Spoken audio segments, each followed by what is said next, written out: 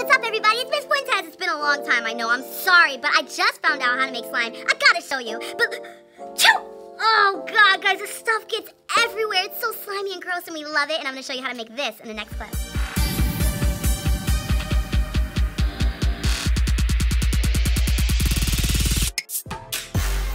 So we have our homemade slime kit. You're gonna need some food coloring to do some color mixing. You're gonna need some beads, some fruit slices, some fine glitter, some shaving cream, some metallic paint. Don't forget these little tools to chop up things. You're gonna need some droppers to help measure out my favorite thing, borax, which is actually prepared with 1 teaspoon per cup. So if you're gonna mix borax, all you need is 1 cup of water and 1 teaspoon of borax, and then you just kind of mix it up, and you can just kind of put that to the side in your slime kit, all right? First step in making your puffy slime is to get a nice big container, get about 1 cup of glue. And what you do is you kind of put in 1 big container just like that, and just kind of scrape out all the glue. And you know, if you're at home doing this, just get a nice big container so you don't get too messy with the shaving cream, because the shaving cream gets really big.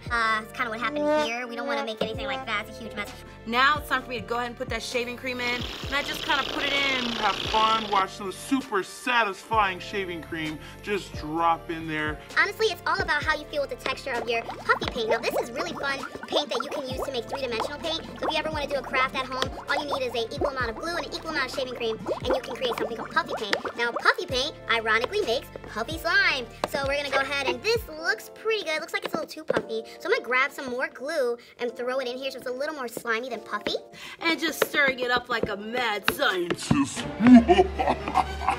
Yeah, now this right here, that's that Cool Whip texture you want to get. So this is perfect for passing out to my friends. Oh yeah, look at that slimy, gooey stuff. Now this is gonna get exciting. Now, this is exactly about how much every student should have if you're doing this with your students, or if you're just hanging out. Now, if you're just doing this at home, you can get as much slime as you want. So let's go ahead and put that to the side.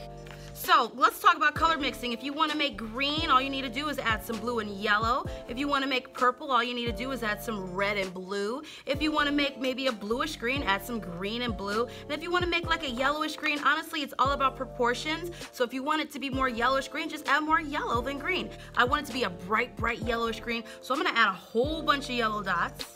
And then maybe 1 tiny dot of green. Drops of green. And go ahead and add my glitter, not too much. Foam beads are awesome for puffy slime, so we're gonna throw a little bit of foam beads in there. Just gonna go ahead and stir it up. Make sure you scrape the bottom of your bowl, and you just kind of mash in all those elements.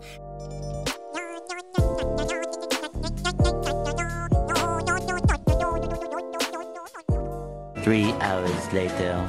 When you are mixing your slime, you will have a little container of water to make sure it's softened up, your borax to harden it up, and this is a little container of water just to kind of like clean out your dropper in between borax and water. You don't want to mix those up. So we're gonna go ahead and start getting that together. I'm gonna get my dropper, my friend's gonna get her dropper. We're gonna go ahead and start adding our borax. I sucked up a little bit. I'm gonna start with 2 drops of borax. Put it back in the water and then stir it up. Mixing, seeing how I like it. Ooh, this is definitely getting all nice and gooey. Whoa, check out that slime. That is so gross. I love it. Now I'm gonna get a little bit more water and a little bit more borax. So here's the best part about this slime right here. This looks like it's ready for me to touch with my hands.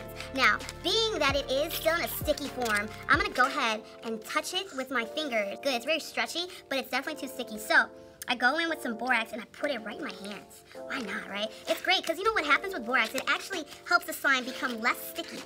And what you do is you just go in, add more borax to it as you're playing with your slime in your hands, and it just kind of mixes in better. And what I found out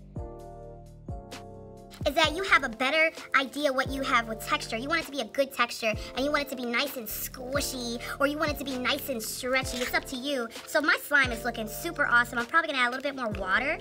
And my friend here looks like she probably would need a little bit more borax. As me, I probably could use less borax and more water. But at the end of the day, I made some awesome green slime with some foam beads, and it's looking cool. All right, guys, so that's all she wrote. I hope you enjoyed watching me make slime. I hope you enjoyed making it. And if you're a teacher, listen, it's really not that bad of a cleanup. I'll see you guys next week, and stay tuned for that clear slime video.